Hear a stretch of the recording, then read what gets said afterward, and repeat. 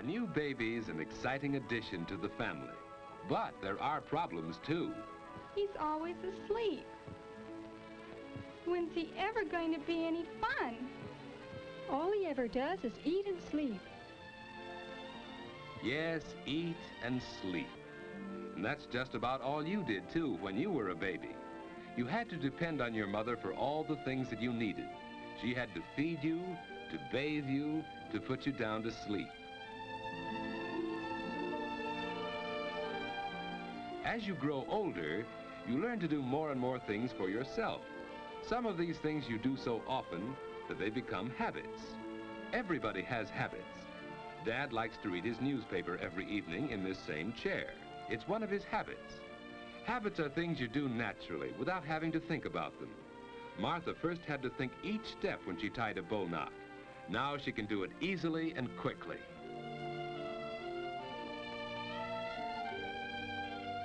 Regular habits make daily living much easier since they help us do things without having to think about them. Some of the habits you learn now may stay with you all your life. All right, children. It's time to get ready for bed. I'm almost through with this chapter, Mother. It's time for bed, Susie. You go right to sleep now. Getting ready for bed at a regular time is one of the most important habits you can learn. A quiet hour or two before bedtime is part of this habit. It makes you feel relaxed and sleepy, ready for bed.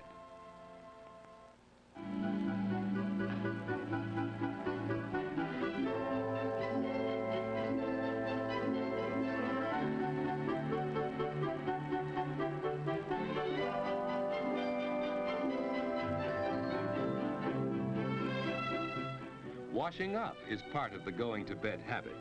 Any regular routine before bedtime helps you feel sleepy. Hanging up your clothes can be part of this routine. They'll air out overnight and be neat for tomorrow. Wearing the right kind of night clothes is important.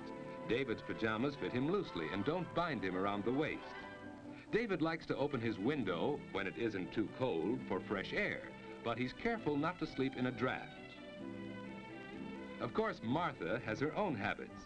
Instead of opening her window, she gets fresh air by opening her door a bit. Good night, David. Good night, sis. David's bed is comfortable and the mattress isn't too soft. The covers on his bed are warm without being heavy. And so David's ready for bed at just about the usual time. Of course, he sometimes stays up later, but that doesn't happen often enough to change his going to bed habits. Now to sleep. Some people go right to sleep, others take longer. Because David has regular sleeping habits, he usually drops off very quickly.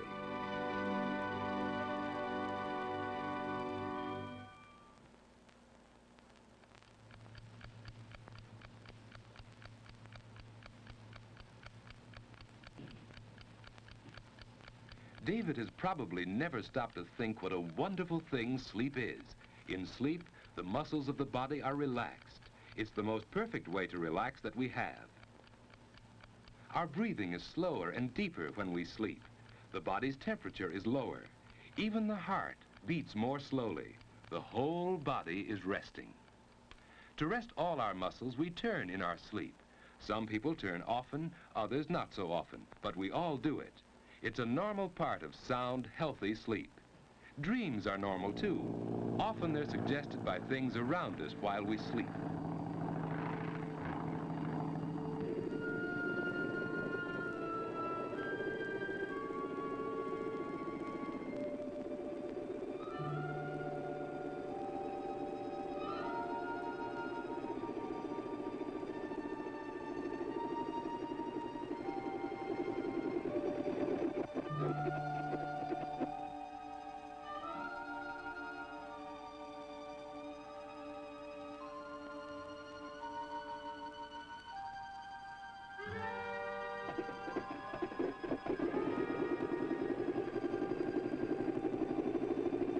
Dreams don't seem to make much sense, do they?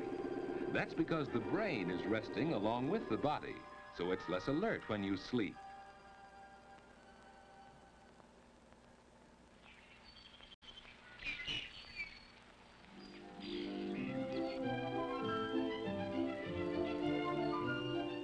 After a good night's sleep, you usually wake up easily and naturally.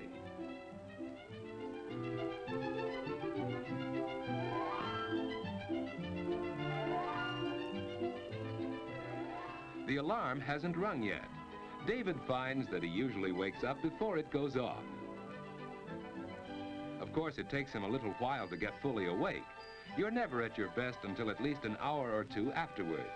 That's one reason why getting up early is so important.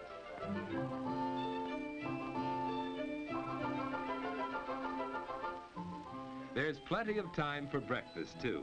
Breakfast is an important meal that shouldn't be missed. If you usually go to bed early enough, you usually wake up early, too. You can start the day in a pleasant, unhurried way. It's more fun for you that way, and more fun for the rest of the family, too. David and Martha enjoy their mornings, and that helps them enjoy the whole day.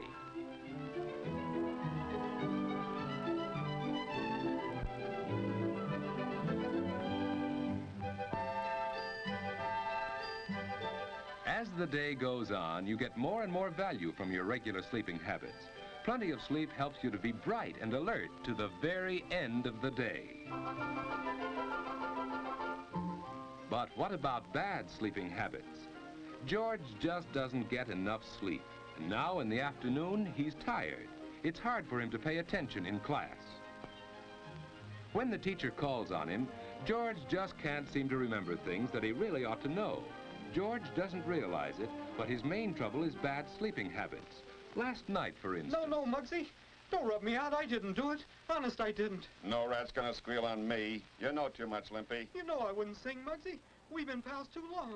Slat saw you in the DA's office. Sure, I was there, but they didn't get nothing out of me. Then why was the coppers around here today? I don't know, Muggsy. I don't know. You squealed, that's why. You put the finger on me. You can't do it, Muggsy. You can't. You can't. Oh.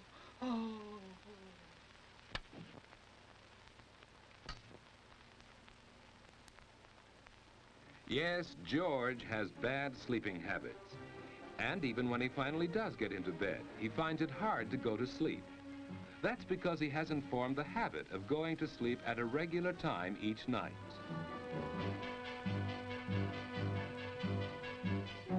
And it's just as hard for him to wake up in the morning.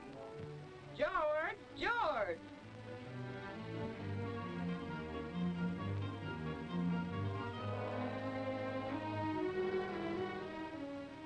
Get up, George. He's still tired because he hasn't had enough sleep.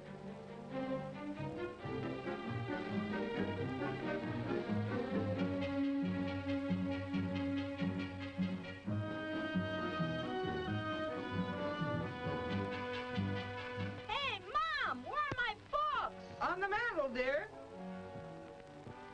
George, close the door. The morning starts badly, and the whole day goes badly when you get too little sleep too often.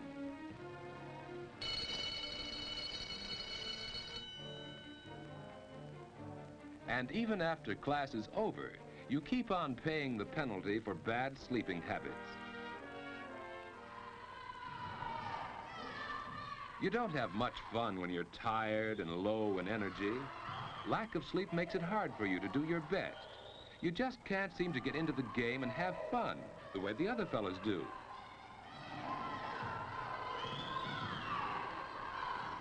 You're irritable and cross, hard to get along with. People don't like you, and you don't like yourself when you're like that.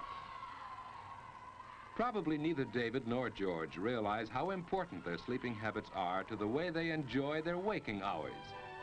Going to bed at a regular time each night makes it easier for you to go right off to sleep instead of lying awake long into the night. You wake up easily and naturally without having to be dragged out of bed. And most important, your day starts right and stays right.